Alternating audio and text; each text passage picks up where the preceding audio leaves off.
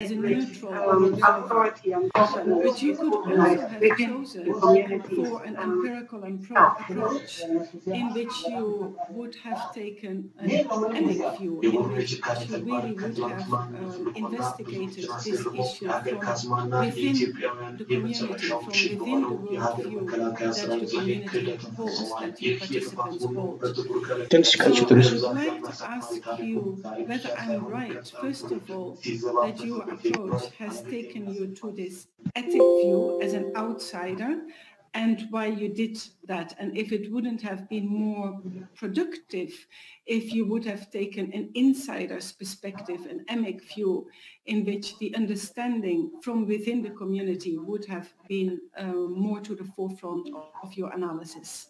Thank you.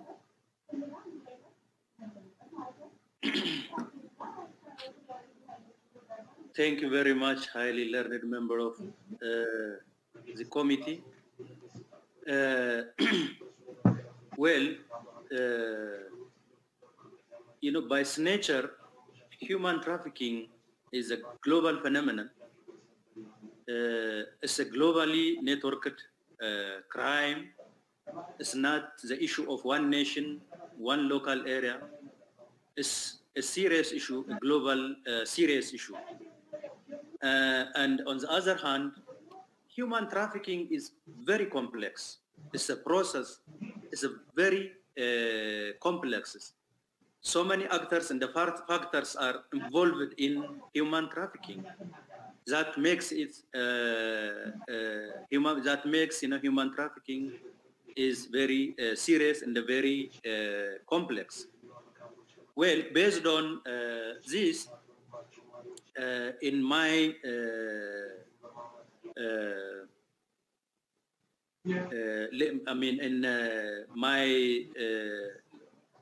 just, you know, there is two schools of thought that I have tried to see in my thesis. There is a liberal thought, and there is material thought. Of course, you know, the liberal inclined legal framework that has been recognized and endorsed by United Nations is especially, you know, fighting human trafficking or anti-trafficking is about law and order according to the liberal freedom and emancipation. And it's about all the issue of human rights, because human trafficking is degrading the human integrity, the human dignity. So, you know, the liberal freedom and emancipation, according to the liberal freedom and emancipation perspective, it's a victim-centered to free the trafficked who have been controlled under the trafficker, and enabling them to regain their rights, their freedom. This is the perspective of liberal freedom and emancipation. Of course, this is good, because I agree with that. Anti-human trafficking is all about law and order. But the problem is, it's not only about law and order. It's about human needs also. The root cause of human trafficking, particularly women trafficking, is poverty. The serious issue, the main root cause is poverty. Unless the issue of the material issue, the human need and the human want is addressed, the poverty issue is addressed by promoting or by trying to implementing only law and order cannot prevent or cannot stop human trafficking. So even, you know, we observe that from international convention to the national to Ethiopia and the local to RC, there are a dozen of legal policy instruments. There is no problem with the legal instruments so far, even in a local RC.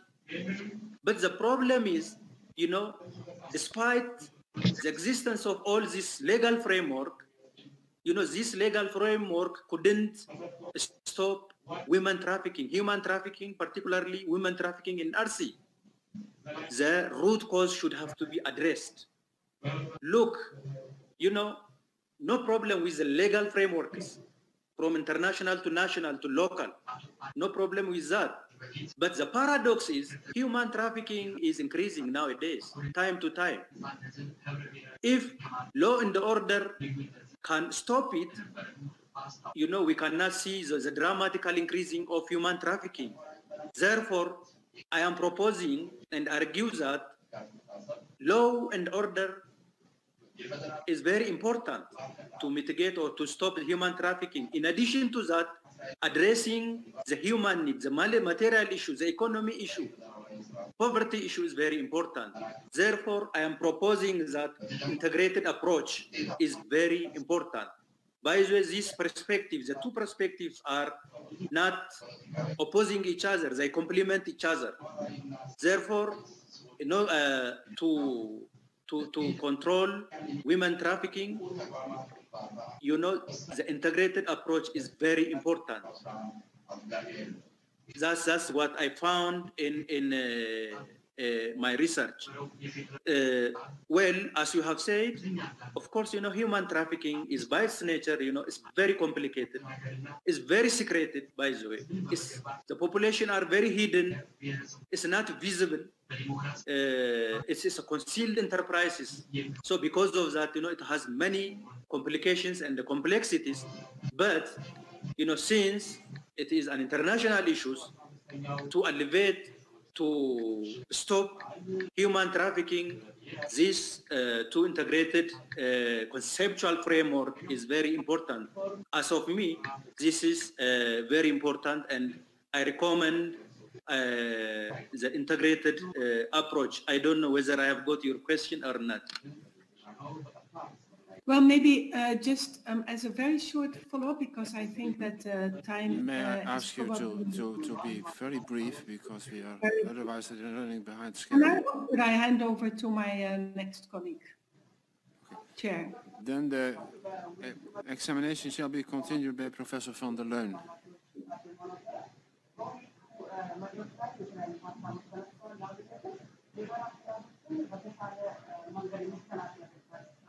Could you please unmute your microphone? We cannot hear you.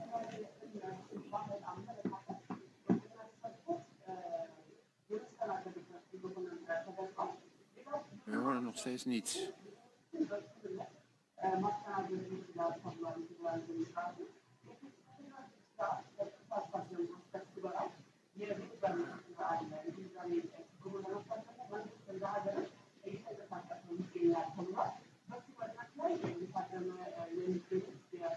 Can you say something now, Professor? Yeah? Dear candidates, first of all, congratulations with your well-researched thesis. I think you have produced an original addition to the sometimes somewhat repetitive literature on trafficking in human beings worldwide, especially when it comes to the legal frameworks. With regard to the legal side, it has often been noticed that from the trafficking protocol's inception, the United States has dominated the international anti-trafficking law and policy arena, especially in the beginning with the rather aggressive perpetrator-focused approach. When you show your results, the results of this approach are not only disappointing, but if I understand you correctly, also symbolic and sometimes even non-existent in practice. This reminds me of the work by Jamie Chuang on the exploitation creep. And Chuang describes how the US model has been exported without being a good fit with the other jurisdictions' realities. And therefore, for instance, in the European literature, we see a move forward to a more labor rights perspective, which is now seen as more important. And if I look at your empirical findings, in which you emphasize the vulnerability based on structural factors rather than on individual choices or illicit activities, My question, therefore, is to what extent would interventions based on a labor approach, also a legal approach, but a different one, and on migrant rights or women's rights, be much more helpful? And in addition to that, and it ties in, I think, with the question before, you state that the two dominant conceptual legal frameworks complement each other, or frameworks complement each other, and you want to integrate them. But could it also be that the present international legal approach towards trafficking in human beings is even counterproductive in other situations than the US model? Thank you very much.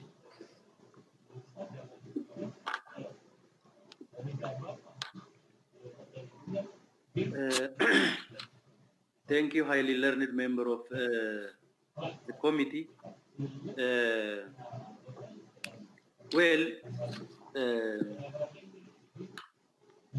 Just I have, as I have tried to state it earlier, the issue of legal policy instrument is very important to address or to stop, the human trafficking. This is when the legal framework is recognized by United Nations. It's a United Nations Convention, and since Ethiopia is one of the signatory country, this legal framework is part and parcel of the Ethiopian legal system. Based on this international legal framework, Ethiopia have produced so many provisions and the proclamations. So far, it's good in my view. But the problem here is, especially specific to Ethiopia,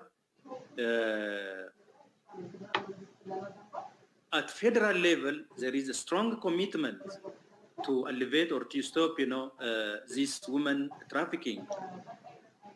The awareness and even the actions and using different instruments to elevate this problem.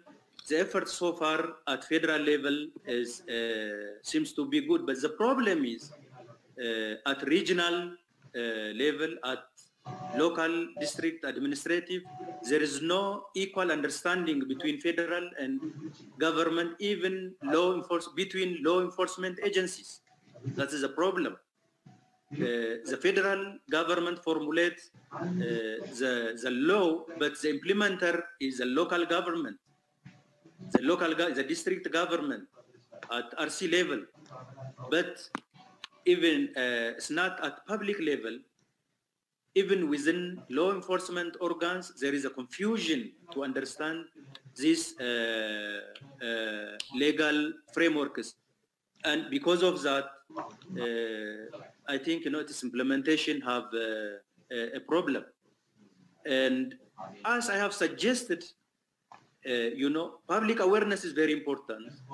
Clear understanding between government officials, between anti-trafficking institutions and law enforcement agencies, that is very important.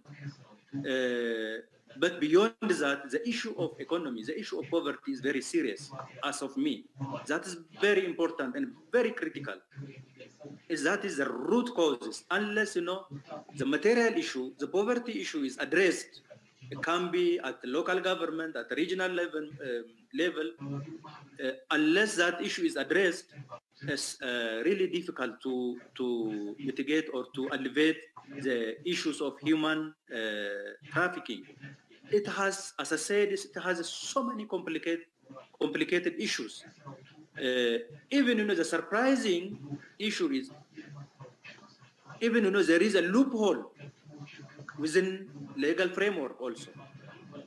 The law enforcement organs, even since the proclamation didn't clarify who is the trafficker. It's not clear even for law enforcement agencies. They are not clear because in a recruitment of human trafficking, the families are involved, the friends are relatives, neighbors are involved, and the rural recruiters at village level are involved, the traffickers, the PAs are involved. But who are the traffickers really? It's not clear. Can we say the families, the peer groups, the friends who are participating in this process, are they trafficker or not? Are they criminal or not? It's not clear. Because of that, really, you know, no one wants to expose a trafficker in a public. They don't want to expose. They don't want to give their testimonies, or they don't want to testify before court. So even the serious problem is no one see it human trafficking as a crime. That's the problem. Because human trafficking is highly socially embedded issues. So because of that, sorry, excuse me. May I ask you to end your discussion, because I would like to go to the next opponent. Thanks. So if you okay, if not, then the examination shall be continued by your promoter, Professor Hosling. Mr. candidate, your research focuses on a tremendously important topic, and it affects many, many lives. I would like to ask you two questions predominantly. One is, if your research would not have focused on those that have returned, that are kind of free of reprisal, do you think there would have been ways to also get information in another context from those that are still affected and are in the middle of that situation? So in other words, those that have not returned yet, but those that are still in these very vulnerable positions. Is there a way?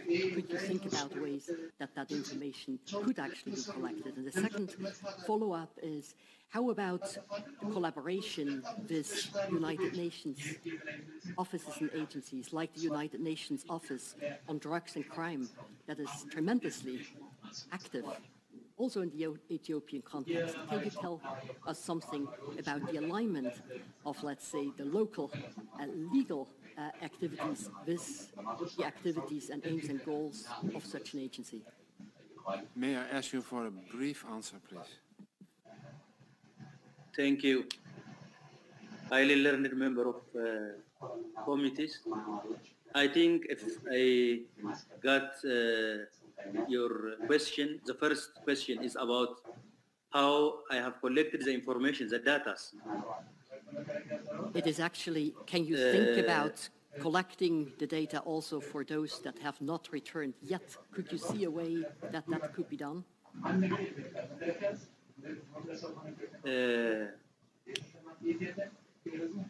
Well, I have collected data in a different research procedures. I have used the qualitative and the quantitative approach.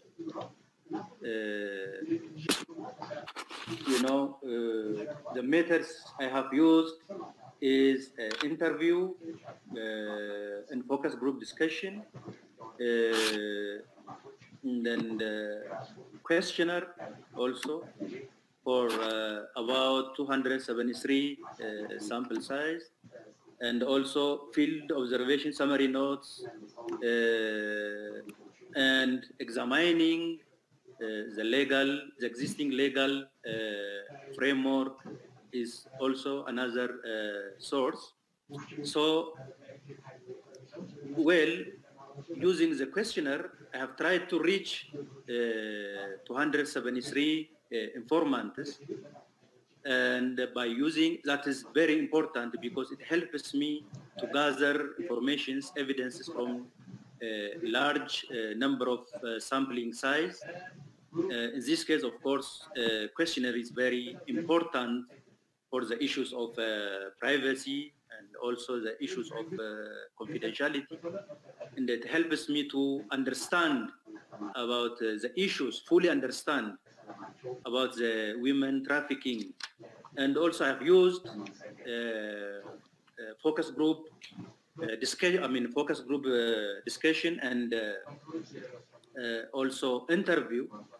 So by diversifying this source of information, I have tried to collect the informations and try to analyze based on these sources, especially particularly for question.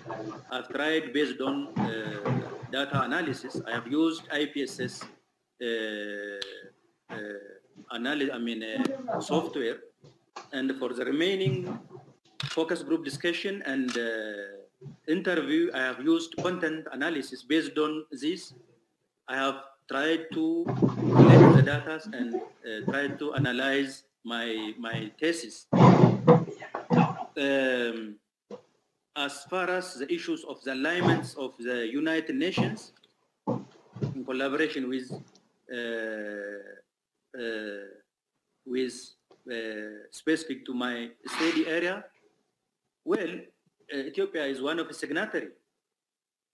Ethiopia is the one who ratified, this convention and obliged to implement these legal frameworks. So, well, as I have said earlier, the commitment at federal level is so good. I couldn't see as such serious problem, despite all these minor problems. But the problem is not only Ethiopia, even the remaining countries, at international level, they sign any treaties, agreements, but the implementation is totally different. That is a problem. And this is what I could have seen here in Ethiopia, especially at a local level, specific to my study area, RC. Well, the collaboration and the alignment is not as such a serious problem. Ethiopia is working with the United Nations, but the implementation is still very serious at local level. Yeah. Yes, thank you. Then the examination shall be continued by Professor Dietz. Mr. Candidate, in your study, you also interviewed and studied the traffickers themselves. That must have been extremely difficult as a methodology and also as a personal experience. Can you tell us how these traffickers saw themselves, what their economic and social careers have been so far? Do they see themselves as businessmen and businesswomen? Do they regard their income from trafficking as a starting capital for other business ventures? How do they themselves defend their actions in light of their religious backgrounds and beliefs? And does it give them status in their own community? Please share with us your insights in these matters. Thank you very much, highly learned opponents. Well, during my research, it's really too tough and very difficult to get the traffickers, especially the traffickers. It's very, very tough. Of course, the returnees, they don't have a serious problem to tell you what happened to them and what's happening. They don't have after they return it. But the traffickers, to find the traffickers is very, very, very tough. Because, they are invisible. Invisibly, they are networked. Some, they know each other, but the remaining, they don't know who the trafficker is, even those parties who are involved in this process. But in this issue, most of the time, when the problem happens, the local... Hora est. Mr. Candidate, the time allotted to the examination of your dissertation and its propositions has passed. The committee withdraws in order to deliberate, and we request that you await our return. Yeah. kandidaat weg. Dr. Aquino Diade is verdwenen inmiddels, begrijp ik dat ook?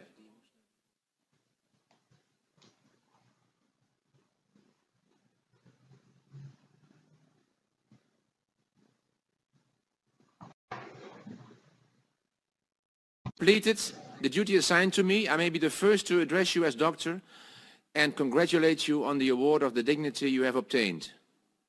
This honorable distinction is a well-deserved and highly valued privilege.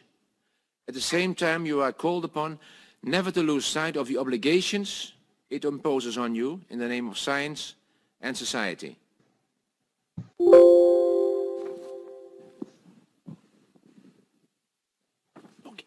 Dear Dr. Lemma, this is a great and much anticipated day. You have obtained your doctorate in the social sciences with an original and important study. You thereby fulfill the long-standing personal wish to both understand more about a major social problem affecting your country, Ethiopia, as well as to personally advance in the world of learning. You have achieved both, and I really commend you for that. During part of this dissertation journey, started slightly over 3 years ago, you had an important public function in Ethiopia, and thus you worked overtime on the research project with great motivation and perseverance. You have completed it well, and we promoters, Professor Madeleine Hosley and me, are proud also because next to having yielded new data on a major region, Arsi, of irregular migration and trafficking of women, it is the first full-length written product of a wider project in which we are involved, combining academic and applied work on political administrative change in Ethiopia. I hope this study, which you just now enthusiastically defended, will make its contribution to better policy measure in Ethiopia, as well as mobilize public and research attention to the issue of female irregular migration, its complex underlying roots and its ramifications. As you rightly stressed in your thesis, not all women are involuntarily traded or trafficked from the start. There is often a thin line between being a passive victim driven by a certain despair to earn money somewhere or anywhere, and being a more active agent seeking opportunities abroad, but nevertheless still getting entangled in involuntary work contracts and webs of abuse. In this respect, the biographies of women, which you included in the thesis, were highly instructive and often even touching. The complexities of these life trajectories came out well, and an in-depth understanding of these is very relevant for both policy measures and further field research. You have worked hard on this thesis, both at home in Ethiopia and when you were here at our center in Leiden for several periods of writing up during the past 3 years. When I came to visit you in the office at Leiden, at the AACL office, our office, you usually were out working in the AAC library until closing time. Otherwise, I saw you mostly at your desk, bent over the text day in, day out. You really worked hard on it. On this occasion, I also congratulate your family, who strongly encouraged and supported you. I remember you telling me that the pressure from your teenage kids was mounting in the past year with questions like, when does he finish? When is that defense? But no doubt this has encouraged you to forge ahead with the work. Also, your close friends and colleagues in government and elsewhere must be mentioned. They urged you to continue and enabled you to go and become an even better public servant to your country. I want to take this opportunity also to thank second promoter Professor Madeleine Hosley and the members of the PhD committee who have provided excellent feedback on the thesis and stimulated you to significantly improve the dissertation text. Dear Lemma, it was a privilege to work with you. I hope you will carry the title with dignity and responsibility. I trust your work will be used to reflect on and enhance policy measures and eventually mitigate the problems of human trafficking in Ethiopia. Once more, my warmest congratulations, and I wish you all the best for your future career. It is an agreeable duty for me, very learned sir, to congratulate you upon your degree, also on behalf of the University and its Council of Deans. And herewith, I declare this ceremony closed. And I'm sure that you will have time later during the day to have personal contacts for congratulations and so on. I see enthusiastic people already on the picture. We will move on here in the klein auditorium of the Leiden University. Thank you very much and have a nice day.